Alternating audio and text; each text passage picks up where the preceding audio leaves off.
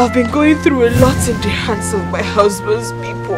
Pastor, I'm going crazy. Me, Julius! Hey! When am I doing them? You call me man? I will come his nightmare! I will fight him! I will kill him with my bare hand!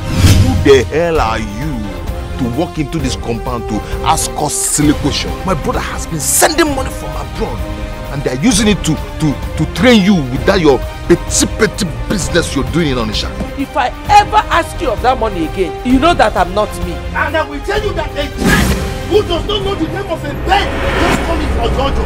Can you imagine that catch? Eh? Try me. I thought you said you had nothing to do with her anymore. Rose, what are you doing here? I've heard all that you narrated, but I find it very difficult to believe what you said that girl did. It's enough! Akachi cannot insult me and get away with it, Mama. I will kill that boy today! Mama, I want to go and kill Akachi!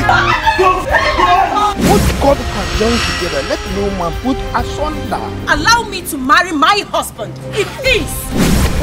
Why people shout? My brother's money has turned your head. So you looked at us and you opened your mouth and said that we were shouting. Think I wouldn't hear what you do? You have been prostituting in this village and you have the right to be. Don't you ever call me prostitute, please, with violence. Okay, I am now a liar. Eh? So you're now sleeping with your husband's friend. Him never